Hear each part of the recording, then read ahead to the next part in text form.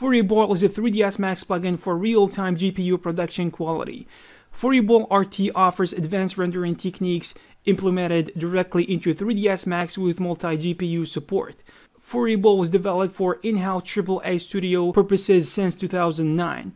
It was used for rendering a whole feature movie, Goat Story 2, in 2008. It's probably the first world renderer CGI feature movie for cinemas rendered only on GPUs.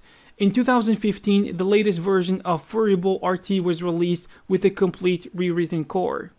I hope this video helped you out to know more about rendering plugins for 3ds Max. If you have something to add, please leave it in the comment section below. Also, you can check some of our previous videos. Thank you very much, and I will see you in the next one.